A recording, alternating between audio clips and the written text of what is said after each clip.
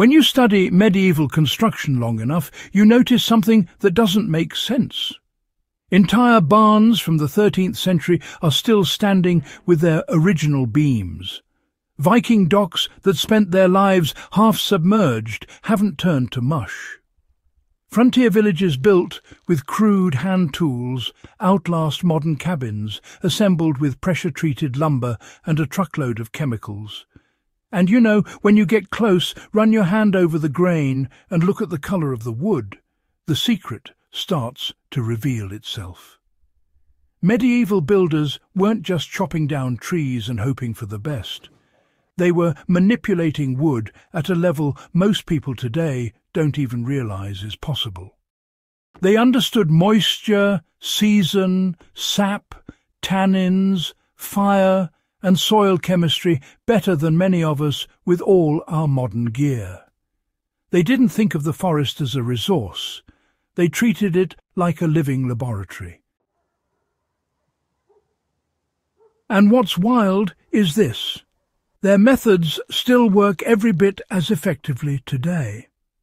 If you're a survivalist, a homesteader, a historian, or someone who simply respects ancient craftsmanship, understanding this medieval anti-rot system gives you an entirely new skill set. This wasn't magic. It wasn't superstition. It was raw, testable, repeatable engineering from people who depended on wood the way we depend on electricity. So let's break down exactly how they made rot-proof timber, why it worked, and how you can apply the same practices today with only basic tools. The process begins long before the tree is ever cut down, because medieval builders understood that timing was everything. Medieval carpenters were picky about when a tree died. They didn't cut in spring or summer because the sap was up, sugars were high, and rot-causing fungi thrive on that material.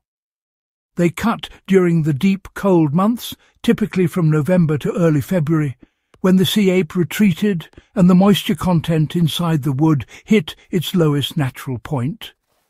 A winter-felled tree is already halfway preserved the moment it hits the ground. You know, you can actually replicate this today by timing your own felling or, well, by harvesting reclaimed logs only from trees cut in the cold season. If you do end up cutting year-round, at least let the wood age long enough for the sap to drain and, you know, for the excess moisture to exit. Even just a few months of proper seasoning can reduce the risk of early decay dramatically. Removing the sapwood and prioritizing the heartwood was, in fact, the medieval equivalent of selecting premium lumber.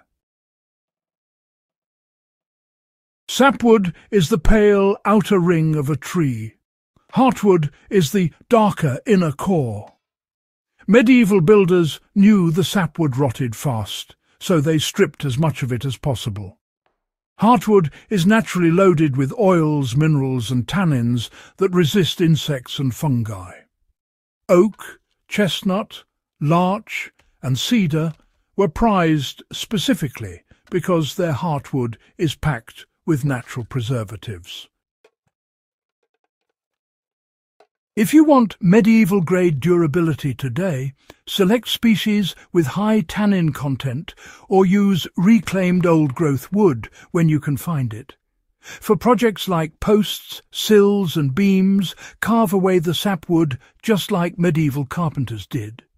It takes more time, but it can add decades to the lifespan of the structure.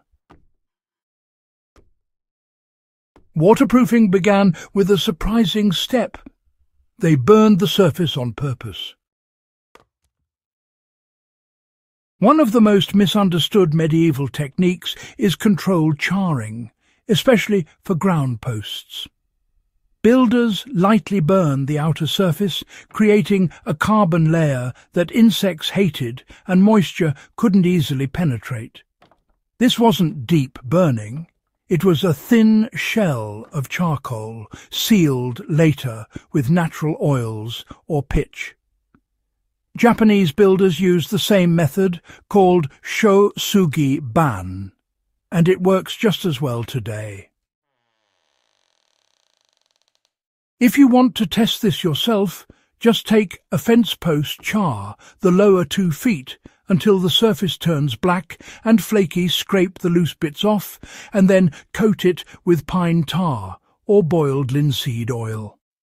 You'll end up with a post that, well, lasts many years longer than store-bought treated lumber.